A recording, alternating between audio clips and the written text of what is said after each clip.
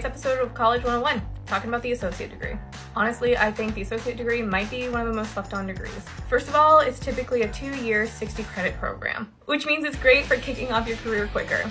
Try saying that 5 times fast. And if you're already in a career you love but want to move forward and need formal education to do so, associate degree is a great place to start. And finally, an associate degree is really just half of a bachelor's degree.